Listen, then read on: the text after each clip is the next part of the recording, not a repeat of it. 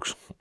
A while back, me and my daughter made a video going through this, wrenches, and I honestly found the use for. I said to myself, I bet you there's not one in here, but this gadget right here, which I'll show you. This thing takes a 1-inch wrench for in here. So I thought maybe in the box of old junky wrenches, there might be a 1-inch wrench in there.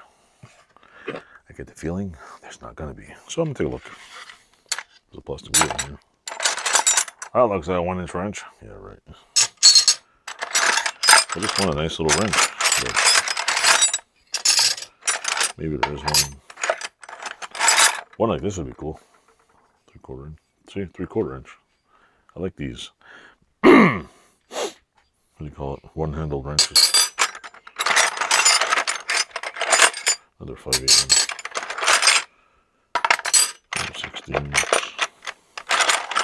I doubt it. As far as I can remember, there were a lot of small ones in here. 1729. So the date it was made. 1729. 25-30 seconds. I bet you they don't. Nobody uses that anymore. Drop forge Blackhawk. Is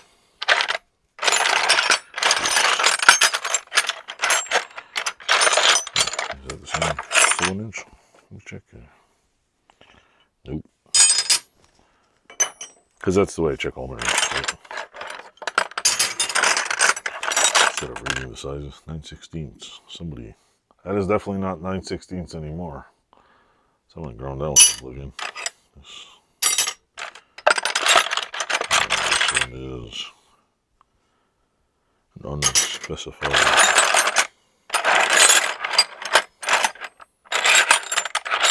Nope. I don't like this one here. They all look small. Anyway, so that'll be it. Take a chance. What does it work on my other table? Because I need a wrench for the, what do you call it? What the hell is it called? The acro finger brake. And whatever machines need a dedicated wrench, I'm going to see what I can steal out of here.